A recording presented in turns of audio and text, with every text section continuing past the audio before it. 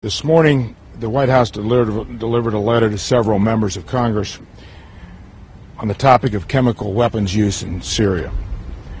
The letter, which we made available to you here shortly as soon as George gets it, we'll get it to you, states that the U.S. intelligence community assesses with some degree of varying confidence that the Syrian regime has used chemical weapons on a small scale in Syria, specifically the chemical agent sarin.